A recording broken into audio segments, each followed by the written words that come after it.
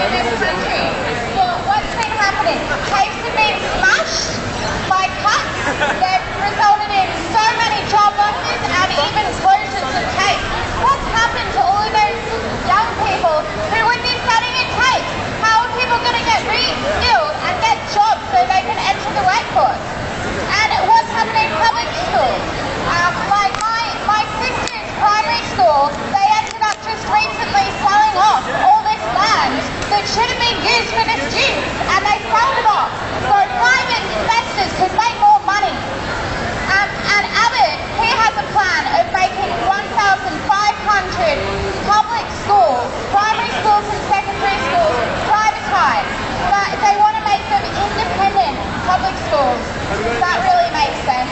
And by the end of the year, they want to actually make 2/3 of public schools basically private schools. This is exactly what happened when Jeff Kennett came in.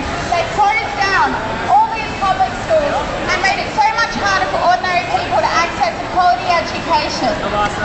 Abbott even wants to make the curriculum right-wing, which is something that's going to be spoken about a bit further later on. And now what are we seeing? Unis are being smashed. $2.3 billion of cuts. Yesterday, they were talking about in Parliament putting through the vast bulk of those cuts. $900 million they were putting through in Parliament just yesterday. And here at La Trobe, we're facing the biggest cuts a single university has faced ever in the history of Australia. For shame. So there's going to be starting off with 350 full-time positions. So that's actually going to be much more than 350 jobs at this university. Apart from anything, this will be putting more pressure on the staff that are left.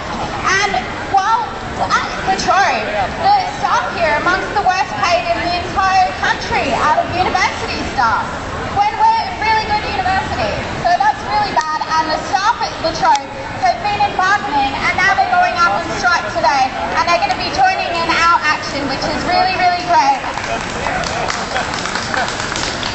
But do you really think that Abbott gives a shit about La Trobe? Do you think that his daughters would be studying here? No, they don't care about ordinary people. They don't care about people who visit here and study and try to get education. They're more than happy to cut money and make us pay more for less. So when are you going to stand up and say no? Value and respect our education the way it should, politicians. Education should be not just for the rich, but for all of us ordinary people. So let's make a stand here today from across the country to right here at La Trobe and say no to these cuts and fight back against it. Thank you for your time.